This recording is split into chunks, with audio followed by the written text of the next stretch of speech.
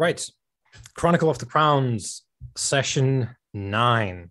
Now, we've been doing a lot of bookkeeping, so this might not go as long as the other ones, but we'll see where we end up. So, our heroes have returned to Strathfell from their journey to the far north, to the ruined capital of Dol Siriath of the old High Kingdom.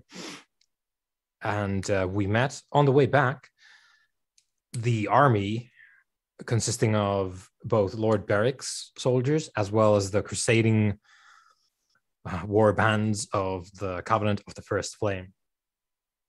And our heroes sort of made a compact with Lord Beric because of Glarvir's prophesying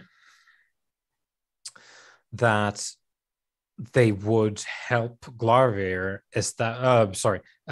Lord Beric, establish alliances with the dwarves and the elves, with the sort of long-term implication of them standing together against the darkness brewing in the old capital.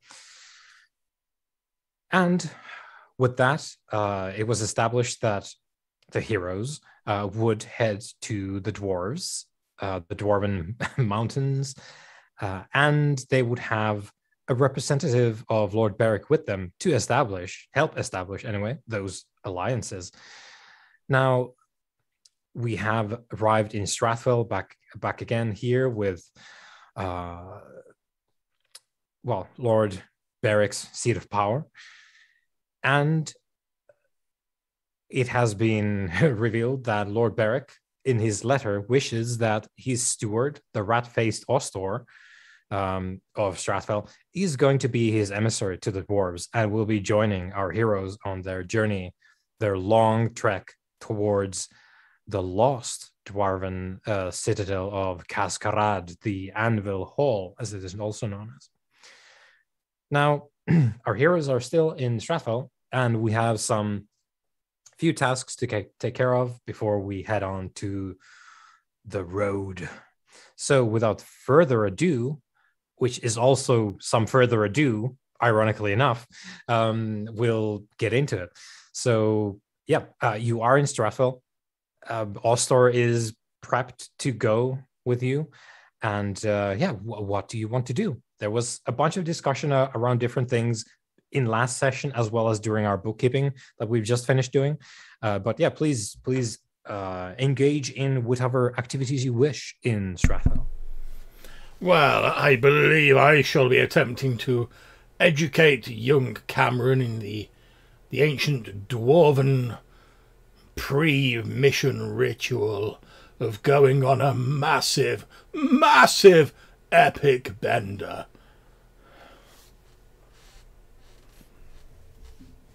Okay, Cameron.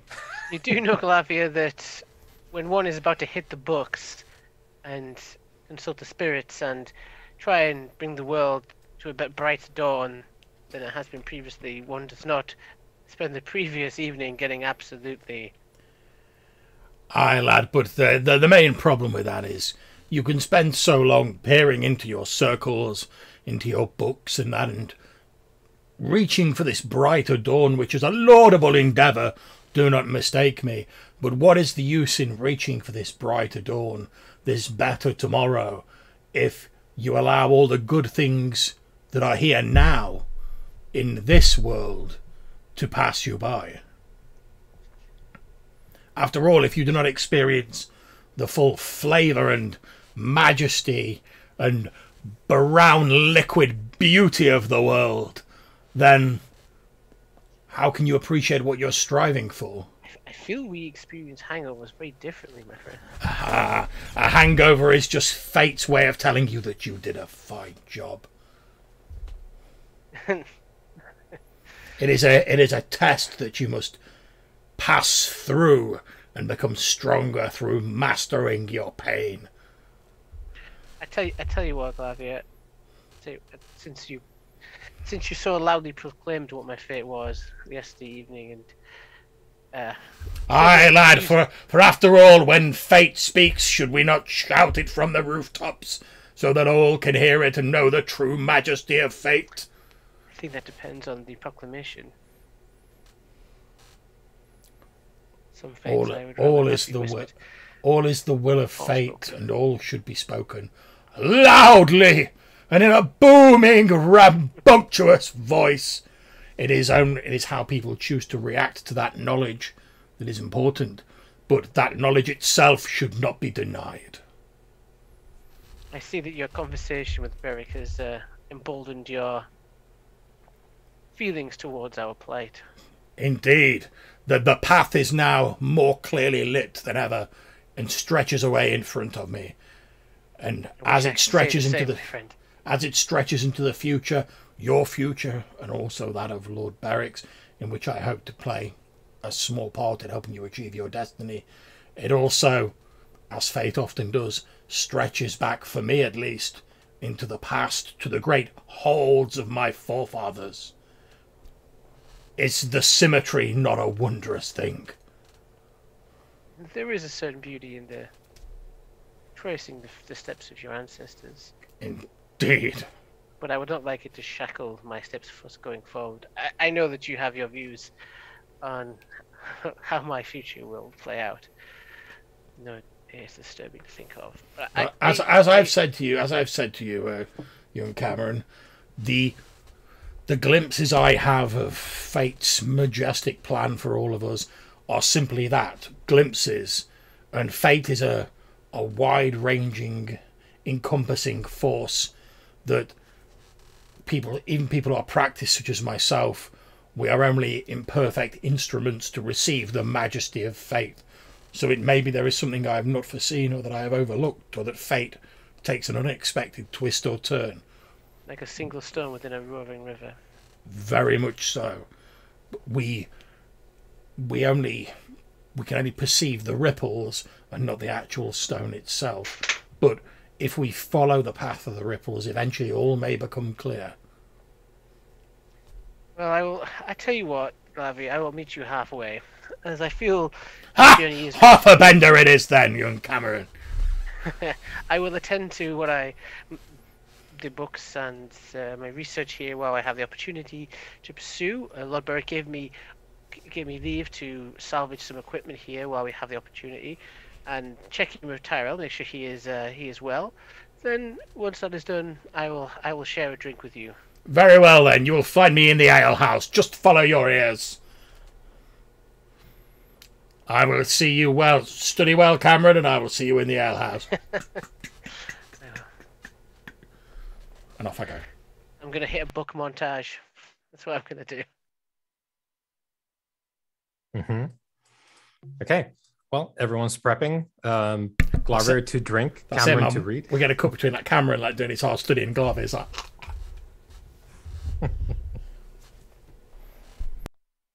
Tyrell.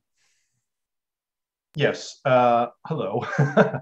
Hello. So, welcome back. As a part of our intro, it had been established that there had been some sort of roundtable discussion in the last session about reforging old ties. Now, obviously, unfortunately, I wasn't at the last session, but I wonder if, as an elven prince, if, at least for my part of the elven world, I could have been the facilitator for that instead of having to send Oster, because there's no way I'm letting that rat-faced creature anywhere near our borders. So, yeah, I would imagine Beric would take my word for it, and would work with me because we had some sort of rapport. Yeah, and I think that was put down as like, yeah, we'll do that when we get around to it, and we're going to start with the dwarves because that's where you guys. And we need to go there anyway. Yeah. So it was kind of like, have your people call my people, and we'll figure this out. Yeah. And Beric seems very, for a human, we can work with him. So I'm quite happy with that. So, but yeah, I don't know. I think I got caught the tail end of that. I do apologize. I had to step off for 1 second. Everyone's doing their thing. So Tyrell, would he have already been? We would all come together, right? Yeah, you all came here together, So- and you also learned when you took Beric's letter to Ostor that he's going to be joining you. Sure. So So. I think I would have slunk off in a bit of a Huff. bit of a huff at that, and left the city to attend to some things in the nearby wood. I have some people I need to see and items to hopefully procure from some friends. So that's my intention. Right. Okay. Well, we cut away to the forest. Now, there's a peculiar scene there, which now your intention before was to get a leader here from a very different group than the Swords of the White Tower. I had wanted Serval and fewer best to escort my guys to here because they know the human lands obviously better than we do. So you come upon a scene in the forest where there are two very different camps, and there's no more leaves because you're at the very cusp of winter now. But you can sort of hear the tension almost in the forest because you have your Swords of the White Tower camped over there, and then you have elves from a very different place with a very different demeanor camped sort of within eye shot. And these are some rough elves, let's just say. This is a very frosty atmosphere, not to make a winter pun here, that you walk into. And well, I suppose you're going to hit the sort of breakaway faction first. Yeah. So I imagine that my brothers from the White Tower need less convincing to do as I have requested them, which is to defend elven interests by defending this particular area. Me making that pitch to them is going to be a little easier than making it to Serval, but hey, I'm fabulous and we have a rapport, so hopefully it'll go well. So you're in Zerval's camp. Now, she is dressed up in full gear. Yes. And is winter gear as well. So it's fairly, everyone's pretty tooled up here right now. And she's got her entire garb of basically leaving eyes, uncovered, but everything else is pretty much like swaddled in either armor or winter gear.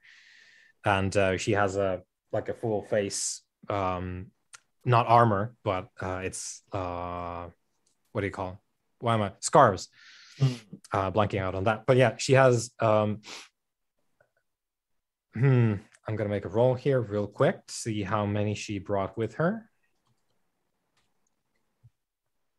Oh, she's got a 5 person team in the camp. Sounds about right. And she's got up and met you before you actually enter the fire range. Of course, I would have approached gingerly, knowing that her perimeter, her pickets would have been, sighting me from half a mile away. So she approaches you and says like, "Would you like to explain this?" And I will motions towards incline my head towards her and have my hands spread wide in a non-threatening gesture. Serval, it's been ages. How are you? Currently distressed. But why? I didn't come here to parley with these. And again, she gestures towards they are my friends that I had asked you to escort. I appreciate that. I understand that perhaps maybe they weren't as friendly as myself, but you have to understand. No, all I have to do is listen to what you have to say. So here we are. Now. I think perhaps, maybe, this will come as a bit of a Surprise that I'm going to ask for this particular favor from you, but when I think you hear what is at stake, you may be inclined to offer your assistance further. Well, you have my attention now. You've brought these ones here. You were here yourself. Indeed. You asked me to come over here next I did. to keep an eye on whatever this town is. So, what is it?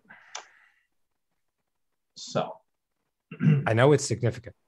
I know you know it's significant, but what have you heard of my leaving Ergothal and our lands? Nothing. All right.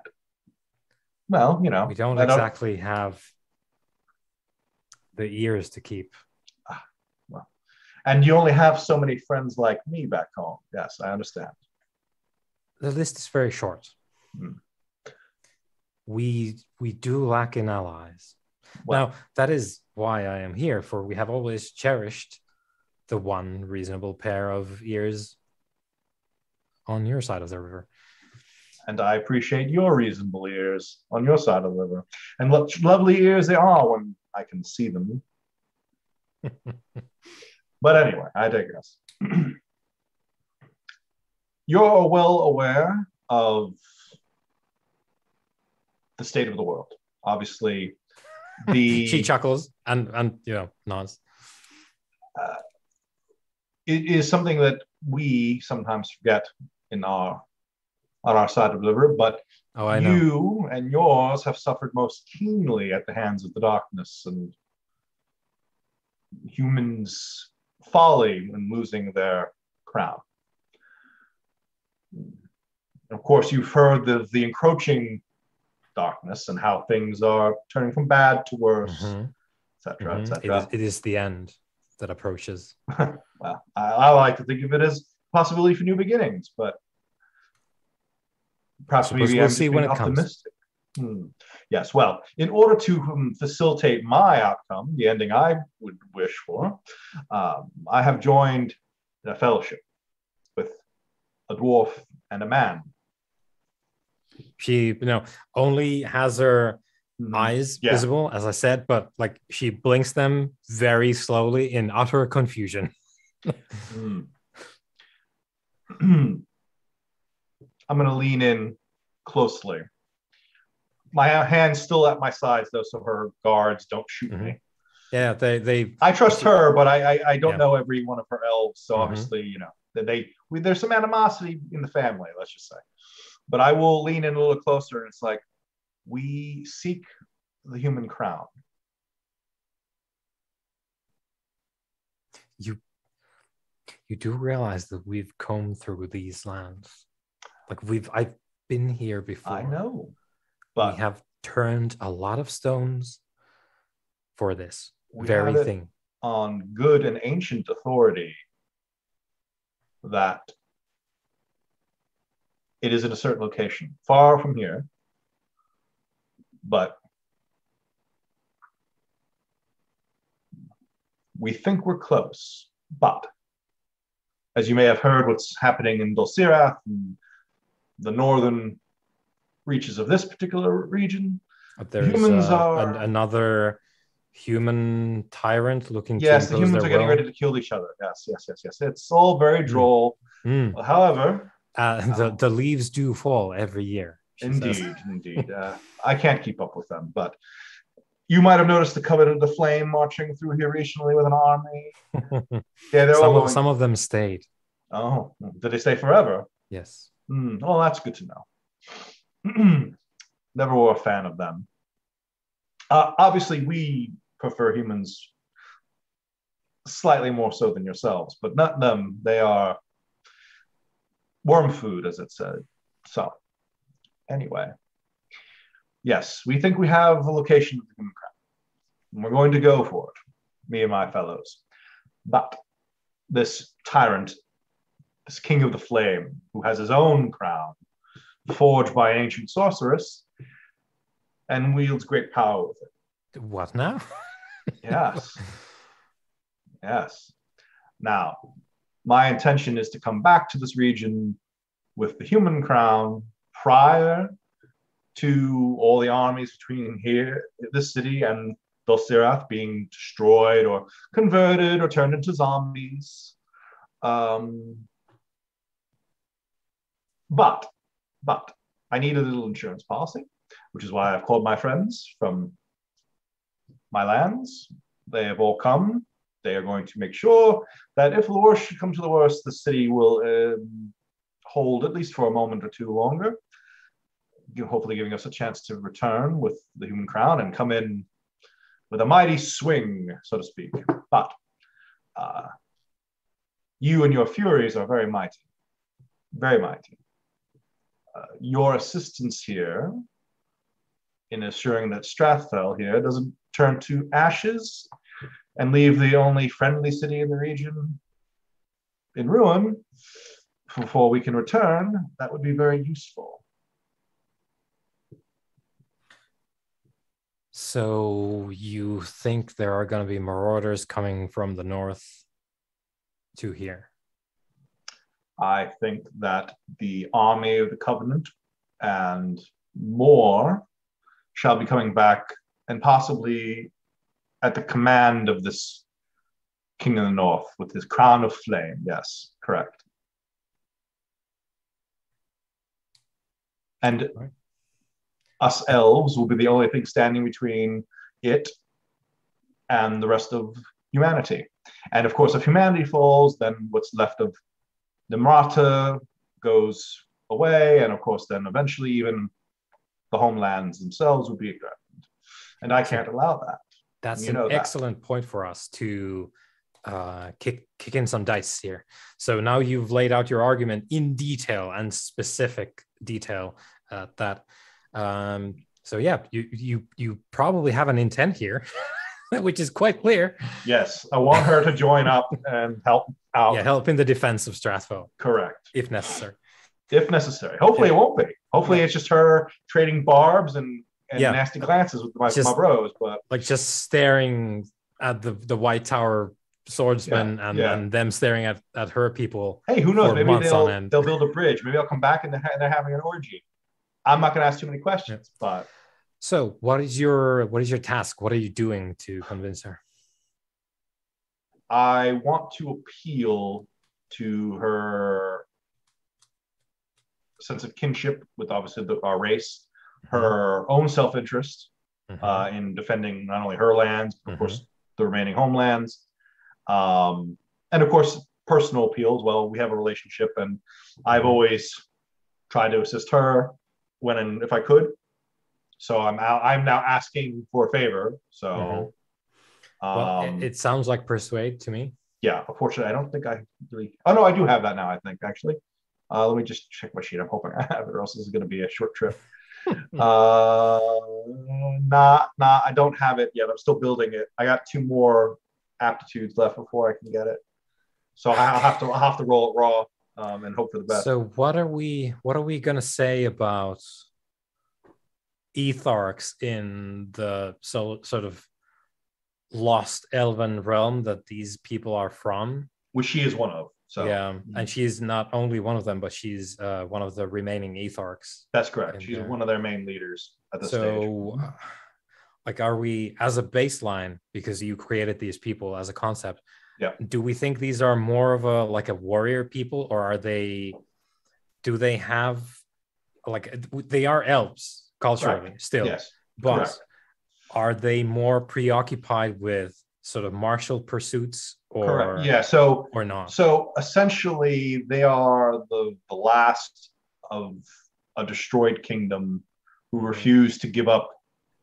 Okay, well that's all I needed. Those last words are the ones that I needed, basically, which is not great for your role here, but I know that, but that's what we created. So that's what we do. They are. I mean, I'm trying to appeal to that because obviously, but yeah, I get it. So this is a tough sell for her and for them. I get it. Yeah, and this is only like this, as is the case with Burning Wheel rolls.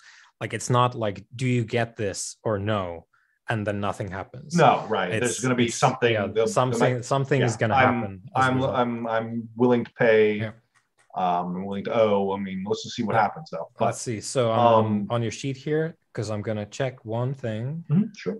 Okay. Right. So I just wanted to check because you're also an etharch, and you're not like a governing etharch either. Like you've got other shit going than courtly business. I'm not currently at home ruling my principality now. Yeah. Like And I'm abroad. And you've got stacks of will. So I'm gonna say, and we're peers in that sense. Yeah, though, obviously. I'm gonna say because you're not like you're not a court prince at as you are currently. Like you're not the lord who sits in the hall, deals with the courtiers all day. Sure, you're not that right now. No. And normally at home I'm not. I'm a border lord. You've got mad stats still from your life paths, which are martial in nature. So we're gonna look at 7 obstacle here, just based on you being an etharch as which well. then turns to a 14, or it turns into a 14 by the sheet. You don't need fine. to put in 7. No, I know. I'm noting for the people playing at home. For those of you joining us from home, this difficulty this is gonna starts at 7, but because Tyrell does not have the persuade skill, the obstacle will be doubled into 14. So my question then becomes, welcome to my world. That's what I'm wanting, and I'm appealing to her. Yeah. Now, I guess my question to you, and if it's worth me bumping it up with, say, Aratha, I don't think it is because it's so high, the obstacle. What is the fail state here? Or roughly? So, and this is good on you because the process should usually be sort of you state what you want. What are you doing to get it, which is the roll part. And then I say what happens if you fail. Now, sometimes these are self-evident. Sometimes we forget because we're so, like, the momentum is so great that we're just like, oh, do the thing. But I'm supposed to figure out the fail state before we roll, usually. Okay. So, okay, that's good to know. Good on you to bring it up. We've done it a couple times, but we fail more than we don't because we're, tied up in the situation. And that is the game as well. Yeah. So what's going to happen if you fail is I'm going to say so what happens is if you fail this, she's going to stay, she's going to make an effort here, and in fact she is going to uncharacteristically make a break for it and actually try and talk to your White Tower friends over here.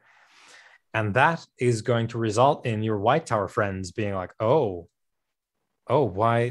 Tyrell brought us here and we're going to be buddies with these guys. And there's going to be word going back home about the fact that, we're apparently buddying up with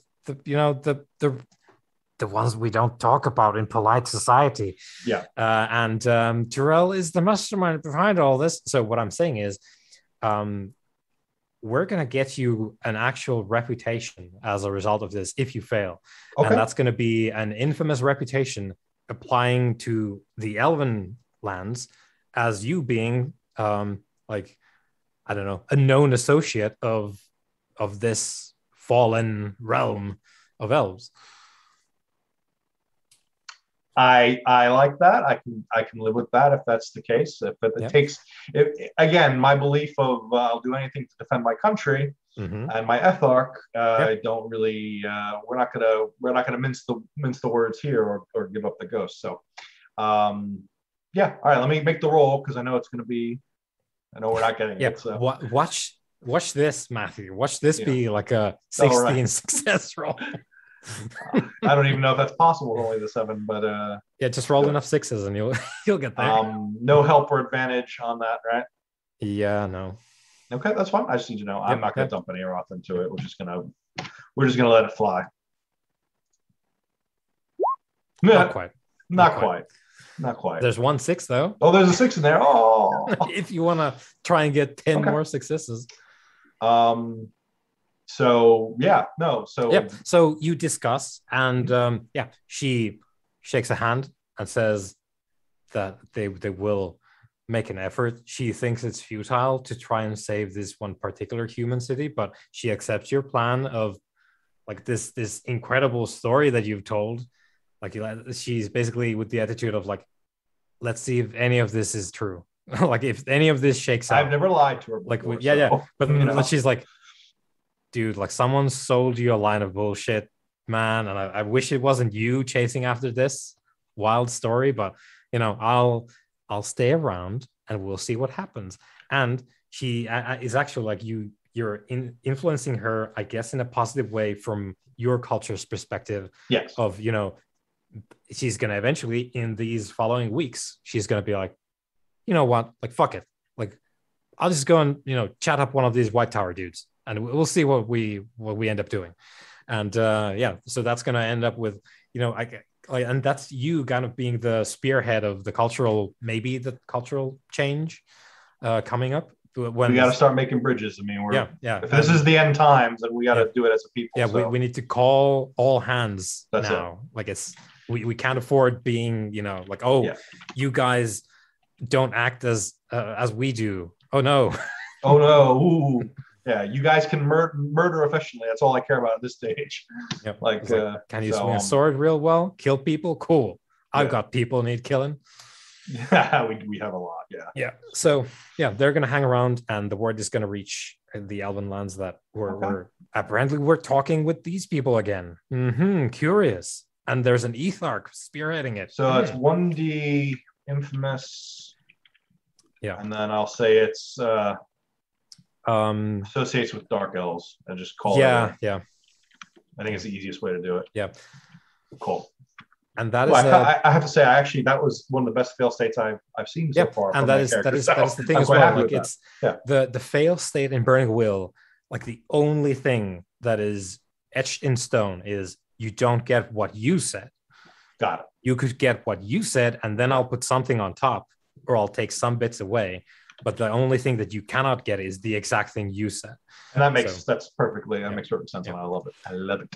And the point for me then is like the thing that I need to do is like push something forward. Like we can't say, oh, you whiffed. Like she's like, oh no, well, I guess I'll NPC my way here. Yeah. And, you know, not talk to anyone. Indeed. So, okay. So you've set up your sort of plan with your friends. Now you can go chat up with your right. I do just need to real quick talk to those dudes real fast. Yeah. And essentially what I will do with them is I'll pretty much give them the same speech that I gave to Zaral, but just with the whole, you know, lots more hugging and maybe, some harp stringing playing. Yeah, there's a lot of like, hey, I haven't seen you in like several decades. You know? Right, exactly. You know, it's been an age. So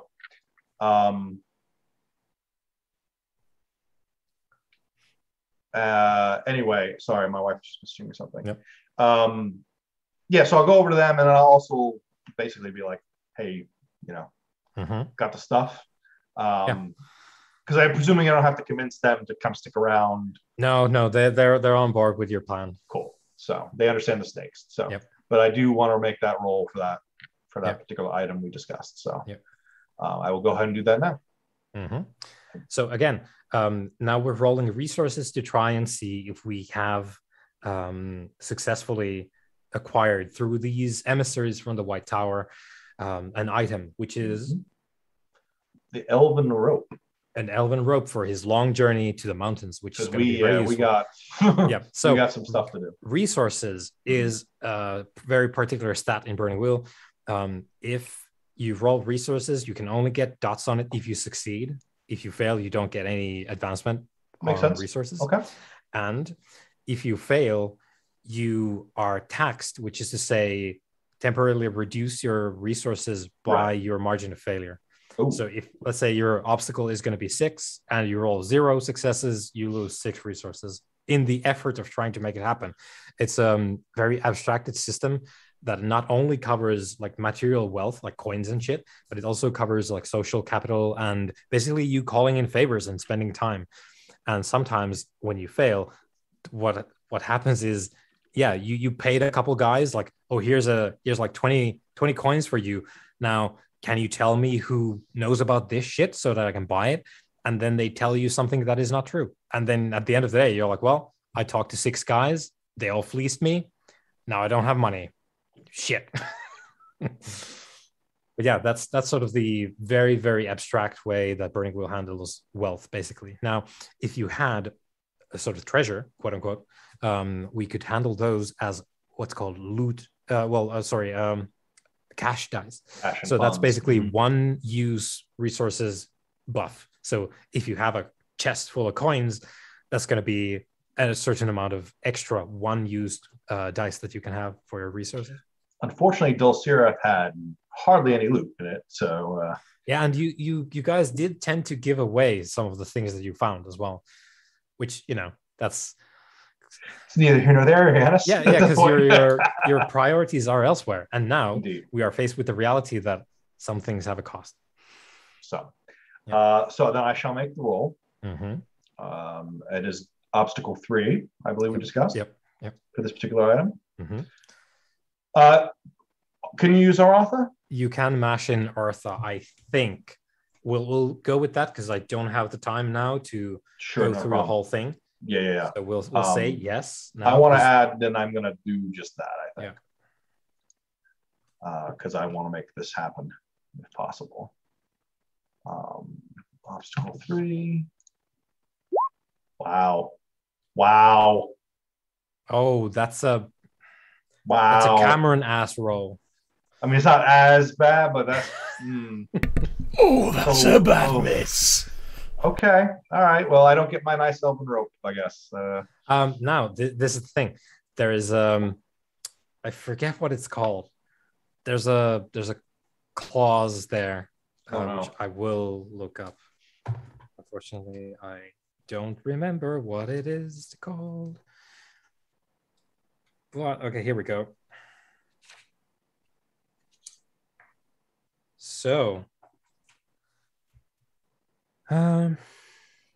so there is a thing I can use called the gift of kindness, which is okay, sure. Which Rich, is to what say, is this mythical thing? Yeah, what? Right. So we're gonna use that because in this instance, it's a little bit of a special situation. It's your old buddies bringing you stuff. And just as an intro into resources, we're going to do this because I want to. So we're going to use the gift of kindness. Now, here's the thing. You can either, let's see. Right. So you can either get taxed for 2 dice, so lose 2 of your resources, or you can cut your losses and you're only taxed for 1 die. Now, if you get the full tax, you get the item as well. Well, I want the item, so I'll take the tax on it. Right. Yeah. I want so yeah, as you're hogging it out with your sword master friends, one of them hands you this finely spun elven rope that you've wrote about. Like, I'm going to need this because I'm going on some rough terrain. But then he reminds me of the 100 quid I owed him back in the day. Yeah, and that's basically what that is like the sort of abstract thing here is they called in some of your favors back home. Elven rope hard. Are we on a shortage back home? Is that it's wartime? They have Brexit too back home. Oh, Elfxit. Yeah, elf exit. Yeah, it'd be a lot of la, la, la, la, at the door, as you know, because we're. But yeah, they bring you the elven rope as requested. Cool. All right, fine. Thank you. Thanks, I guess. Huff. Yeah, scalping me for it while we're out here trying to save the world. But no, you need to talk to the rope guy in your home. I'm going to talk to the rope guy when I get back home. I know people. Damn it. All right. Anyway. Yeah. So that's it. That's me done, I believe. Yeah. So you exchange pleasantries. You reconvene. Now, Cameron, did you go for a bender? I intended to join Glavia once I did some stuff. Okay, so you can just add on the alchemy kit because you can do that. So You can put that on. I had an idea, Yeah. and I don't know if I want to uncork this terrible idea. Well, but it's gone well historically, so let's get on with it. So on my beliefs, I've got a two-pronged thing. I'm trying to figure out things with Dol Siriaf. I want to learn about its history because I feel like the more I learn about Dol Siriaf, the better I can understand what happened there and how it might connect to my ancestry. And this could eventually become important because we know my shtick. I also want to know what's going on with the church. I know now what their intentions are in the city, which is kind of obvious, but they also, from discussions with my student, kind of gives me the impression that they've got like either some creature or they've tapped into some power that maybe they shouldn't be, or potentially something that needs to be explored further. So I'm looking for books, like I'm looking for information. That crazy thing, books are safe. Well, some books are safe, not all books. I mean, yeah, depends. Yeah. But as I was sorry, John, while our elf buddy was dancing around with his friends, contemplating summoning Beric's wife. Beric's wife. His dead wife. Are you talking about his mother? Oh, his mother. Sorry, his mother. Yes, sorry, his mother. Yeah, his mother. Yeah, yeah. I meant his mother. Because she was a Dark Watcher. She may have information. But I don't know. I mean, you're the necromancer, so it's summoner. Necromancer is adjacent. We're not closely affiliated. Hey, I'm evil adjacent. Hey. We're all about the conversation, not the control. Okay, we're all about having words. But I also don't want to. I don't know how Beric would feel about me having a conversation with his dead ancestor in his hold, and if he finds out this could sour things between us. Yeah, you go into his bedroom and you summon his dead mother, and you have a chat about death. So I'm not sure if I kind of want to do it. At the same time, it's just the sort of thing I don't know if it's a great idea of how much prep time I'd need to actually do it, because we don't want to spend too much time and stuff. No, you're spending time there anyway, because like Glorious are getting tanked, Tyrell is writing out, making deals. You've got time. Do you have time? Because I don't. Do it. Do it. Yeah, don't let your summonings be dreams, bro. But do I? I'm guessing. Yesterday you said tomorrow. Yeah, I'm.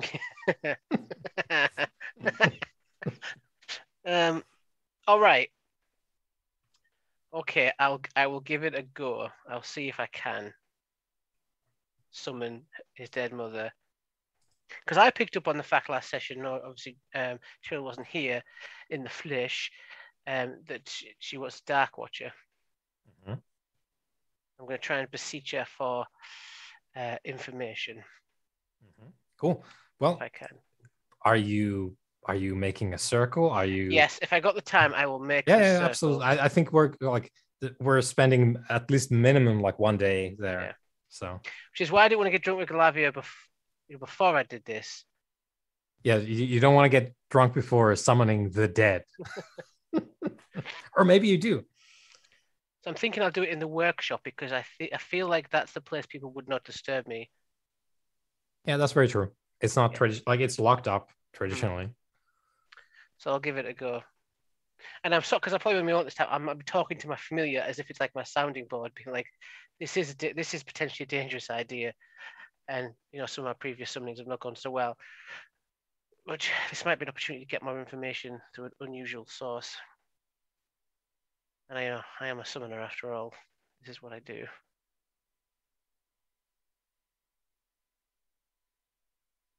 I'm guessing she's a restless dead. A death did not seem like something she was happy to receive at the time of its.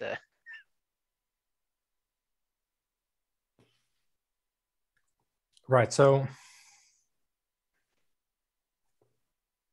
she is restless dead because the Covenant killed her.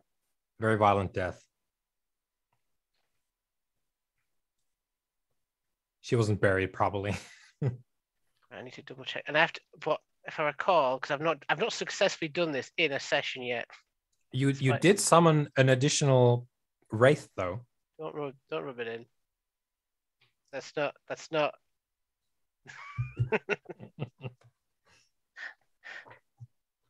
Okay, summoning. Well, I think I have to know exactly the service I want from them before I summon them. Yeah, well, not before you summon them. Restless Dead can give you revelation, which is the information bit. Yeah. So that's you done. That's what I want, yeah. Yeah, and the obstacle to summon them is 3, and the price is tribute. Now, then you may be on to bargaining, but we'll deal with that when we get there. So order of business is circle, summoning circle, cercination, and then you summon the spirit, and then you negotiate if that's possible. Do you reckon I could get like a trinket without causing too much like bother, like a trinket of Beric or something from his household? Yeah, you're like you have free access to the manor. Yeah, so I'll get like something of his to offer as a memento. Perhaps. If you want to bring up some stuff, yeah, and you've got the alchemy stuff as well. Yeah, you're not lacking for sort of tribute.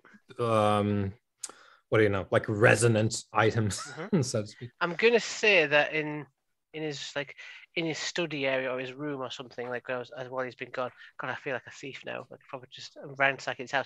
I found like a childhood wood carving he did. You know, like of like a creature in the local area. You know. And it's it's going to be like a elk, like an elk, and offer that to her as a kind of for the memento of a son. The fact that he's doing well. Okay, so do I need to specify what circle I'm drawing? Yeah. You've got Summoner's Gate, Prison Circle, and Fortress Circle. Summoner's Gate makes it easier for you to summon the spirit. Prison Circle locks them in there. Fortress Circle protects you from the spirit. I'm going to do Prisoner because I don't know what their attitude is going to be. So I'm just going to play it safe. I think we're one step away from like one roll away from just like seeing like a giant like marshmallow man like walking through a Strathmore. Because I know the Wheelmaster is excited if I succeed. He was even more excited if I mess up again. Yeah. That's the way it goes. So the Prison Circle traps the spirit within its. An entity may not project any of its powers beyond the circle. It may not twist, burn, harm while in the prison. A spirit trapped within the prison may only bargain with the summoner or wait. The obstacle to draw the prison is equal to the will exponent of the spirit to be imprisoned. So that's Restless Dead. I'm guessing it goes by the category of the. Yeah, Restless Dead. Yeah. Do I need to make a roll then for that to draw the circle? Yeah, and I need to determine the difficulty. Okay. Oh, let's do this. Let's mess this up all the way. Okay, where's me?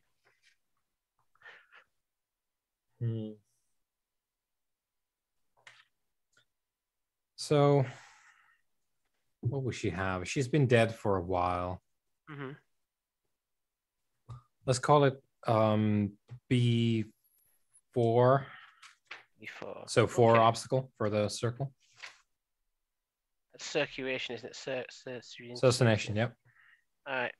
Obstacle 4. Okay, I don't get an advantage on this roll. Okay. Here we go. Brilliant. No 6s either. Here we go. Routine though. This is the stuff I'm good at. This is like the stuff I've got high skills at. This is brilliant. I love it. Okay. Okay, so the circle is not as effective as I'd like, but I don't know. You spend 4 hours making the circle, and it's not going to work. You know. Okay. Well. So in the dead of night, you ... Yeah, I'll give it a shot. Now, with the summoning, I do get a bonus because of the item I acquired in the city. Yeah, you get an extra die. Yeah, okay. Because of the ancestral effigy. So I know. Do I know the mother's name? I'm sure I do know the mother's name, but I have forgotten it now that we've not. Okay. I don't think we've talked about it. I don't think we know the name. I'll get one. Okay. Mm. Shall I make the roll? Wait a minute. Well, again, so the thing is, if you want to conjure a specific spirit, you get +1 obstacle. Well, yeah, I wanna summon this Yeah. exact person. Yeah, so it's going to be obstacle 4 then. Okay, that's no problem. That's no problem. Because you know what? I'm a master summoner. Mm-hmm. So I get one advantage from the thing. Okay. Yep. So I'm gonna do that, right? I'm gonna on this occasion put 2 Arthur in, because if I'm gonna fail, let's do it right. Let's do it by spending points in it. And so I want to make sure I get this right, individual. And base obstacles 4. Yeah. Okay, here we go. Well, look at you. And you're going to want to re-roll those 6s because you want all the successes you can get on this roll. Do I? Okay. It really does matter here. So okay, so I get 3 6s. Yep. So I don't need to spend 3 fate? No, 1 fate is all you need. Okay, I shall spend a fate then. Hey. Okay, so roll 3d6. 3 more. Oh yeah, it's Yeah. 4 more, isn't it? Check out the Master Summoner here. Yeah, when nobody's watching me. Yeah. So, right. If the summoner meets the obstacle, an entity of the appropriate type appears, announces one of his many names and the price of his help, agrees to perform the service for the price described. No bargain is possible. But not only did you meet the obstacle, you went over it. So if the summoner exceeds the obstacle, skillfully casts a summoning spell, earns some leverage. The creature announces itself with one of its personal names and agrees to perform the service for the price described for the order. However, you can bargain now. So,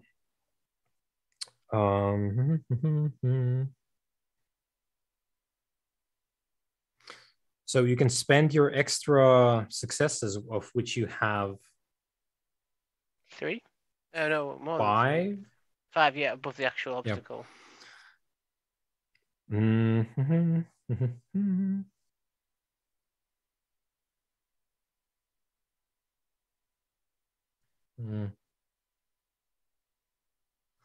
So you can bargain or haggle with the entity. And if you win a bargaining, you can lower the price or increase the duration of the service by 1 step per success you spend on this thing. No, sorry. It's success in the test because you roll for bargaining at that point. So what you can spend your 5 successes on is, if you want to spend 1 to bargain, like to get the opportunity to roll for bargaining, that's 1 spent.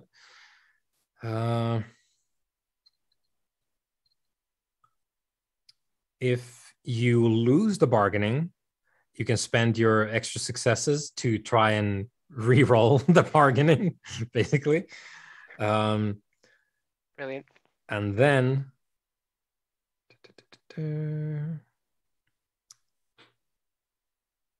okay, and then you can, if you want to, you can spend up to 2 to get extra dice for your bargaining roll.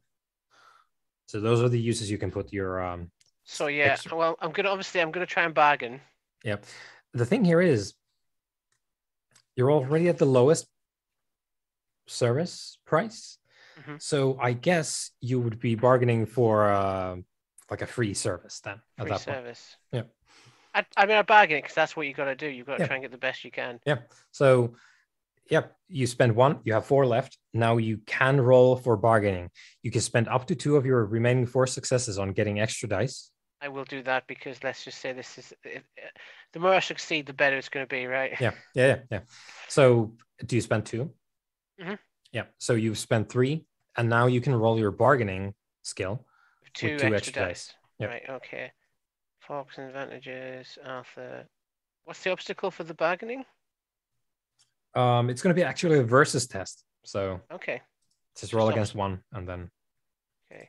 Oh, I should have added the extra dice there. Apologies. Roll through 2d6 extra, wasn't it? Yeah. Yeah, 2d6. Yeah. Plus. Okay. Okay, let me Oh, roll. like, please don't imagine this is like a super wizard ghost. Well, I got 1. So, yeah. Please mark all those rolls that you just did. But Oh, yeah, I got XP. Way. yeah. Routine. So I got a routine for circulation. Yeah, I wrote that down. Summoning was a routine. Yeah. So Oh man. you get free revelation. Okay. Nice. So what do you ask of the ghost of Beric's mother, whose name you now know? And this is important because you can leverage the name to get bonuses to summon her again. Let's see. Here we go. How what sort of scope for information am I allowed with this revelation? Do I have to like narrow you down ask, like you ask. I'll give you what we have. So I imagine she died relatively young, like mid-40s ish. When I summon her, she's got, she looks roughly that correct age. We have a shimmer to her. We engage in a sort of a discussion. I sort of explain who I am. See, I'm Cameron Redwind of the. I think, can I give my title of the flame? What's my title? Of the Covenant of the First Flame? No, of the Fox Fires. Okay. So I recently became. I basically explained. I recently became a Dark Watcher, and I'm trying to help the organization rebuild in a time of great need. She also, I believe, from what I've heard about her and talking to Beric, she also was a member and believed in the cause. The information I'm seeking from her is because I know the church is a monolith. It guards its secrets well. So I'm hoping that she can help me find information about the origins of the cult of the First Flame. I'm trying to trace it back.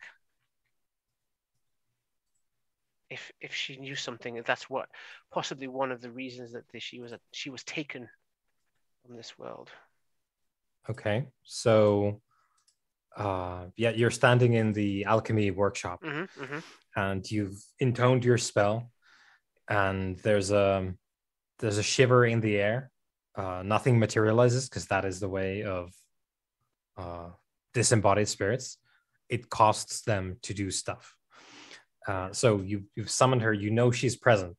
There's a presence in the air, and you hear this like echoing from basically the corners of the room voice of the ghost of Beric's mother, Rosalind, which is in the chat. She you asked about the origin of the covenant. Okay, so she replies in like a series of whispers. Greetings, Cameron. I do not know about the origins. Do you wish for me to go find out? Which is something that is something like basically if they don't know, they'll go find out. You can send this ghost into the world to find this information on their own merits. I just look at my familiar and then back. Yes, please.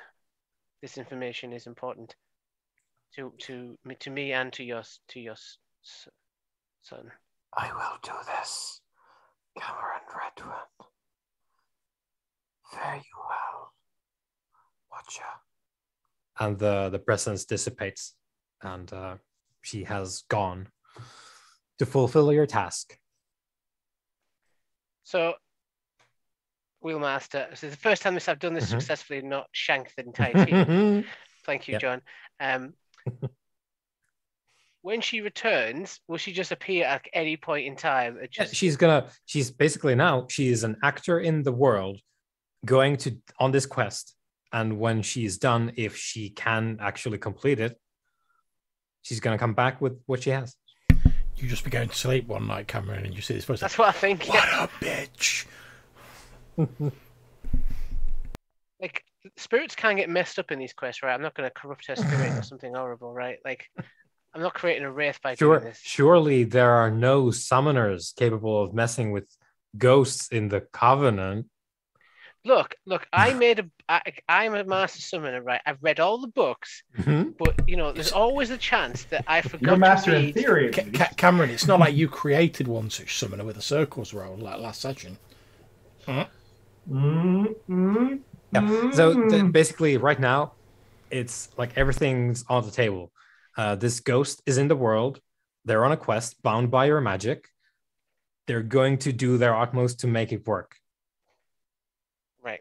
They don't get freebies, so they're going to go and find out by whatever means they have about this thing that you ask about, and they're going to do their best. I really hope this doesn't backfire, but I can't. At the same time, I kind of do. Yeah. Well, I do think it's wonderful, like story beats. Like later down the line, you're like, oh, by the way, Beric, the mother you're so sad about that the Covenant killed back in the day, burned at the stake. Yeah, I summoned her ghost and I sent it back to the Covenant. There's something poetic about it. Yeah, but no, it's fine. So she's on a quest now, and I'm sure it'll be wonderful. Silky smooth. Yeah, it'll be fine. And then I'll continue my reading. What I'm trying to find is any I don't know if it needs requires a roll, but just any information about Dol Siriath that may have accumulated to him. Make a roll that you're using to do this. So it has to be a skill then of some description. Yeah. So what are you doing to find history out? Then I guess would be maybe that's the closest. Well, that'll be like basically if you have access to Lord Beric's manor. He has a lot of stuff from both his own pursuits and his mother's. And there's a bunch of material you could research there. I will research, Mm-hmm. but I have to pick a skill to do the research. That's the problem, isn't it? One of those potential skills might be the research skill as well. Oh, a new skill, the research skill. Well, I mean, if you have something already. I've got obscure history, but I don't know if I could do the research, start the research skill and then fork in obscure history. Yeah, that'd be the thing here. We could do that. Now, we can stretch it for obscure history, but it's going to be a little bit more difficult by virtue of not being research. Okay. So well, I like learning new skills, so why not? Yeah, research skill. Research. Okay. Is this perception? Yeah, perception. Yeah. Okay. Perception is like every mental. So I've got Dol Siriath wise as well that I'm learning. Yeah. Can I fork in that? Can't help you here. No. Okay. Unfortunately, because you're learning a new one. Yeah. Right. So. I'll give it a shot. What's the obstacle? Yeah, I need to figure out the research stuff. I want to point out he's got like the history of Dol Siriath, volumes 1 to 7. Yeah, just on the mint shelf condition. There. Yeah. Research is the art of navigating libraries, gathering data, and collating coherent reports. So, common knowledge, interesting facts, collating relevant information, deciphering monographs, obscure subject, collating relevant information from a native language text. 3. Yeah. Okay. So does the forking going in the help and advantage thing? Or was that separate? You can't fork into this. Okay. Right. This is and the reason is it's not a skill that you're rolling. You're rolling your stat. Right. And you can only fork skills into skills. Okay. Okay, so it's base obstacle 3, which will make it a 6. Yep.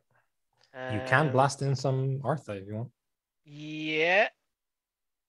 Yeah, let's do that. This is important. And if you fail, you're instead going to find out something potentially problematic. Yeah. So I'm gonna put the full 3 in. You know what? I'm gonna go big. Why not? You gotta spend it. And base obstacle 3. Additional. No. Is it gonna roll? Nothing happened. Okay, I think we might be waiting for roll 20 to catch up here. I'll try rolling again. Maybe I didn't pick something right.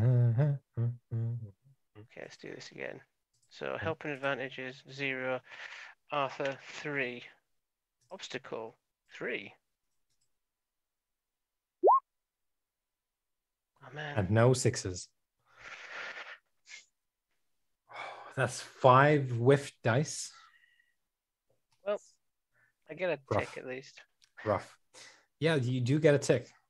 And you can put all that Artha expenditure into your perception. So you can put down your 3 persona in perception. Oh, in the little circle for P next to perception. the actual stat perception. Yeah, you look up the stat perception on the right edge. 3 different little things. P and put 3 in. Yep. Right, with you now. Yep, gotcha. Yep, cool. So you do find some reports of Dulciriath.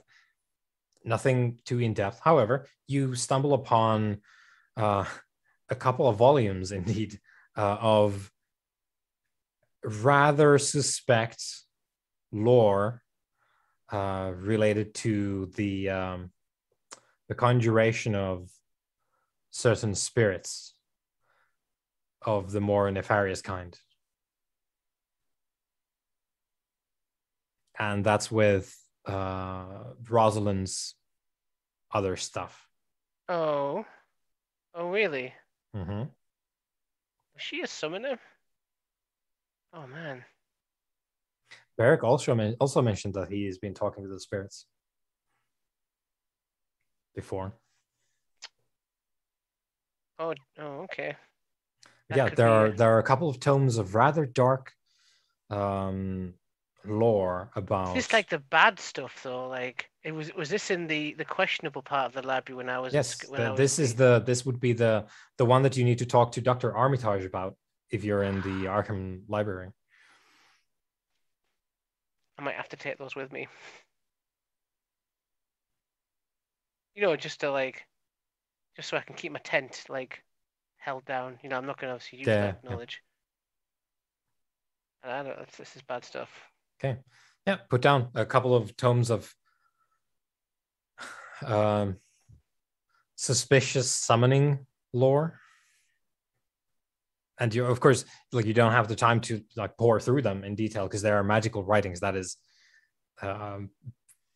leagues more dense. This might not be able to do in this session, but is there a way to figure out if she had a title of her own? A title? You know, like I've got the fox well, fighters. that is something that people that know about that stuff call you. It's like someone calling you a Jonah on a ship.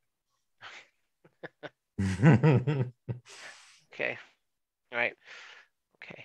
That's good. Yeah. So that's pretty much me done for now. Yep. I will reconvene with Glavy and have a few drinks with him.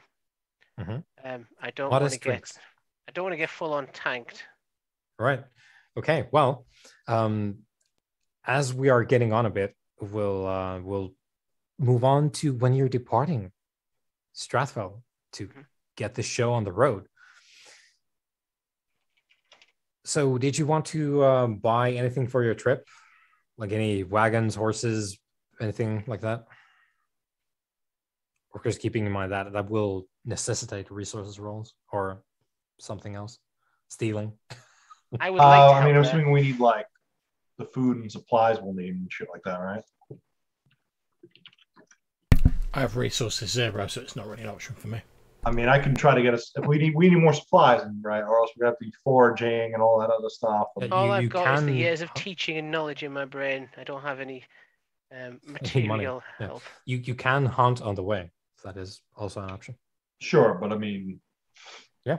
probably shouldn't like go for months in like the desert lands without any supplies. It's like there's a whole movie about that came out recently about people trying to survive in Alaska and then not making it. So let's not do that. I can make a resource as well for us on that behalf if we want to try to have some extra stuff, supplies, and all that jazz.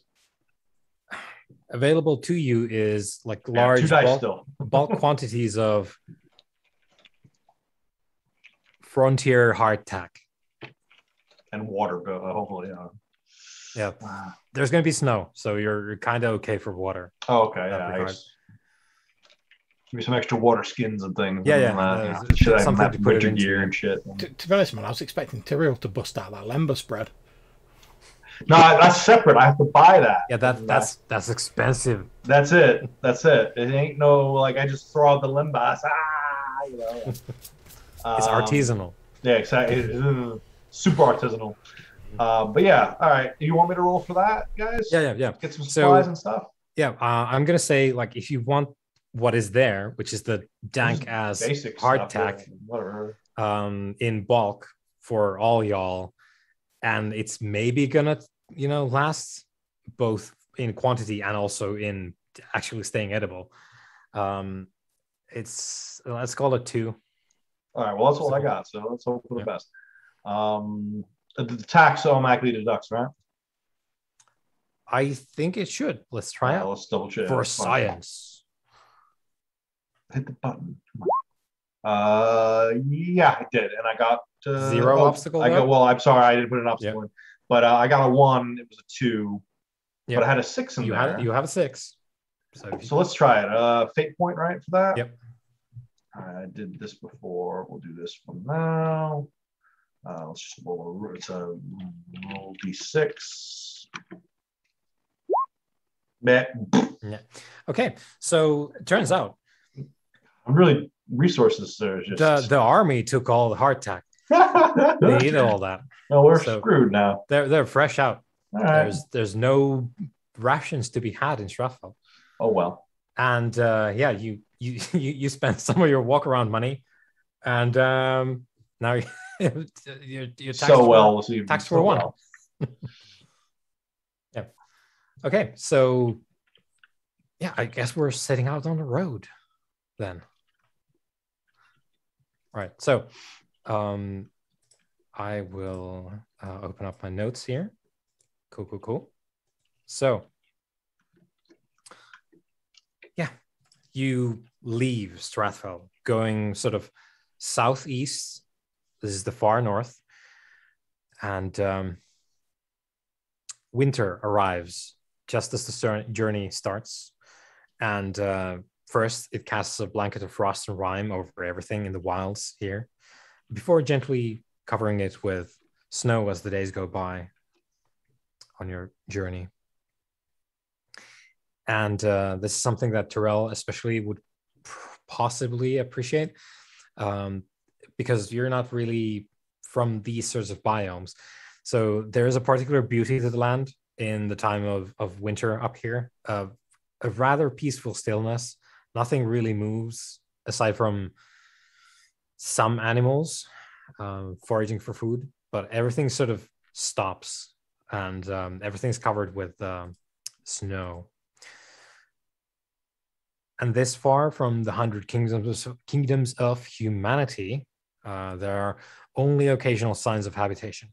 There's the occasional lean-to that you can spot in the wooded areas, most likely, and the occasional overgrown farm or ancient ruin of a manor collapsing in on itself somewhere here. You don't meet a lot of other travelers, really. Now, I would like for y'all to give us something to travel. Your intent to get, like, the rough sort of idea of where you're heading. Glover knows where this thing is, you have the mountain range to guide you, so it's not that you're gonna get lost necessarily, but what is I guess like orienteering or the equivalent for your travels, unless you guys have something else in mind. I mean, well, I can certainly to sort of see how your travel goes. I can certainly handle that if we need to. Well, if Tyrell's going to handle the orienteering, which is good because I'm no good at it, I'm going to suggest that I perhaps make a foraging roll while he's doing that. Yeah, because we don't got shit. Yeah, see if I can garner some meager supplies on the way. This is an excellent opportunity for us to try out for the first time linked tests. So we can actually, Cameron, do you want to get roped into this? We're going to make a sequence of rolls. Why not? Okay, Why not? So we know that Glarber is going to forage, Tyrell is going to orienteer, or he's going to elf orienteer. Yeah, I'm going to elf it. Cameron, what are you contributing to the journey here? To the journey? Are we going on a journey? I've got my books here. I should have. You know when you think, guys, before you agree to say yes, you should look at what skills you've got available.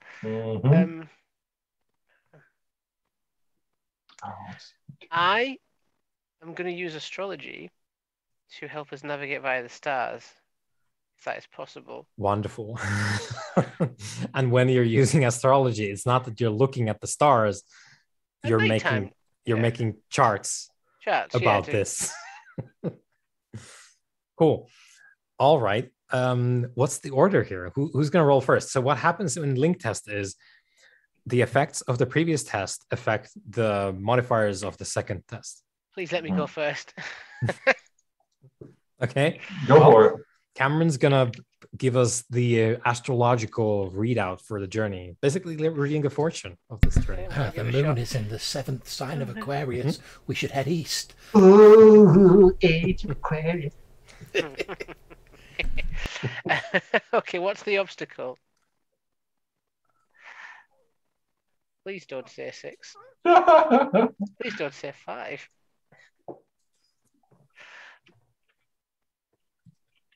Yeah, you pick the one that I'm kind of like, what even is this? Maybe the weather's bad. I can't see the stars. I don't know. We're trying to like find a way and like forage or whatever. And Cameron's like, my first is in moon, but not in star. What am I? So, it's 3, Matthew. It's right here. Oh, determining the auspices of beginning an enterprise. It's right on.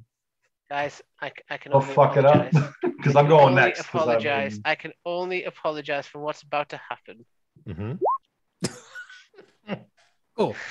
Okay, Tyrell, you're up next. What's your elf thing called again? It's the Song of Path and Ways. Okay. Oh yeah, this is the one that I couldn't find. Yeah, I couldn't find it either. I had to type in orienteering into control find, and then it'll pop up. Song of, but it's the Elven version of orienteering. Or is it? Oh, there we go. Yeah. Okay, here we go. Yeah. So yeah, what I you're using the book. Yep. So orienteering is here. So we're going in unfamiliar land. So obstacle 3. Oh. And does he get? Do I get help from his roll? You get +1 obstacle from that. So obstacle 4. Oh, thank you for that, Matthew. Appreciate it. We're doing so well. I'm not spending any of my dice on this right now. It's 4 obstacle. Let's just let it fly. Yes, finally something went my way. Look at this guy rolling 4 dice and getting 5 successes. Look, I got 3 6s. That's why. Christ alive! All right, there we go. Cool beans. Follow that up, Larry. I didn't doubt you for a second. Thank you. I knew you were gonna do it. Please remember to mark down your things because you're getting some great tests. Are you sure we should be going this way though, Tyrell? Because I've been looking at the stars. No. Trust my own. Look, I understand. You see that little no. circle with the squiggle? No. This is no, the it's way this the dwarves. squiggle over here. You're all wrong about it. Just Just go back to sleep there. Okay, Glarvir, you get. You're foraging. Let's look at That's your correct. obstacle here. Mm. Foraging. Feeding yourself in the wild. Obstacle 2. Sweet. Do you not ask the stone where the nicest berries are? Like, Okay, so feeding. Stone cares not for berries. it's true. Right. So it's only about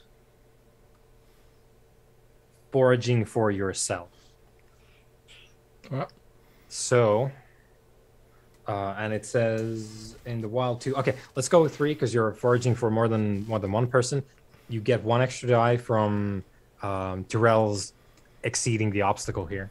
okay, So we I'm get a also plus 1 die. putting a persona into it, so we plus 2 dice total. Yep.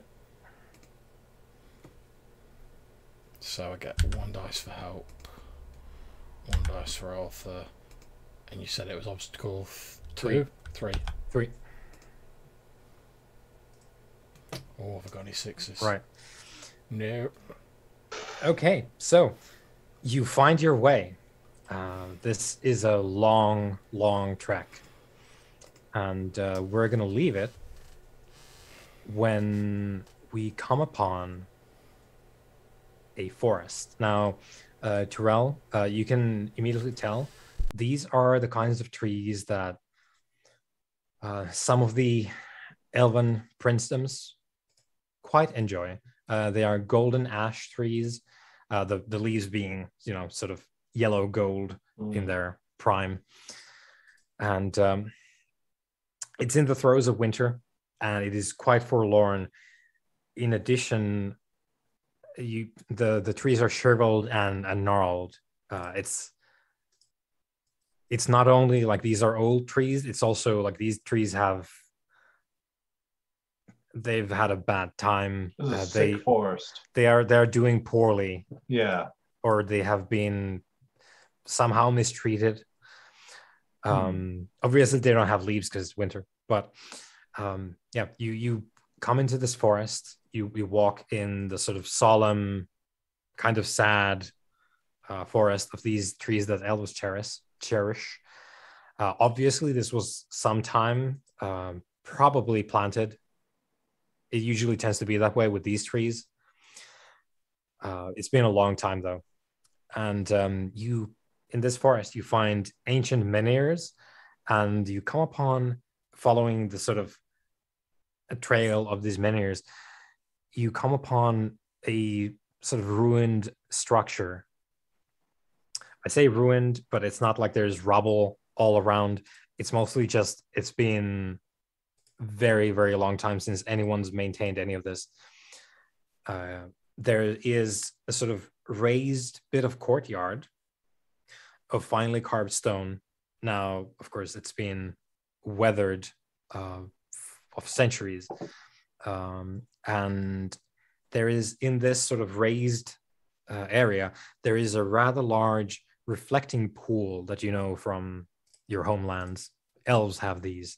They, like the lords of the ages, use these with their sort of far sight. They stare into the waters of creation, and they glimpse things that have come to pass, things that are, and some things that might yet come to pass. Now, this reflecting pool is not frozen over. It is filled with fetid water and detritus of nature and animals. And as you're sort of sitting down, maybe like, oh, let's camp here for the day, like might as well. You do note that there's some tracks here about people, and we're gonna cut when our heroes here discover that there is indeed a camp some distance away from this sort of reflecting pool glade, I suppose, a grove, open area in the forest. And it seems to be like there's a it's an excavation is the only way to sort of describe it. There's several tents for people to ostensibly live in. There's also these constructed tarp coverings of open ground, which is clearly being digged through. There's piles of dirt half covered in snow. There are, you think, maybe a couple dozen, hard to say, people, both humans and dwarves, at work here. And we're going to leave it when you see this vista of people sort of, because it's late in the day, because your plan was to maybe camp at the reflecting pool. They're sort of like winding down. They're losing light, so there's people sort of shoveling their last bits of dirt. Someone's over there like getting the cook on, and we're closing it there with the sort of setting sun in the distance, painting everything in orange and red as the snow slowly falls from the sky on our heroes scene here. Thanks very much. We'll leave it there. Thanks very much for running it. Very much enjoyed it. Yeah, very good. Again, it's a bit of a bookkeeping thing at the start. So next time we're probably going to have a bit of a running start to things. Okay, well, I shall end the stream here.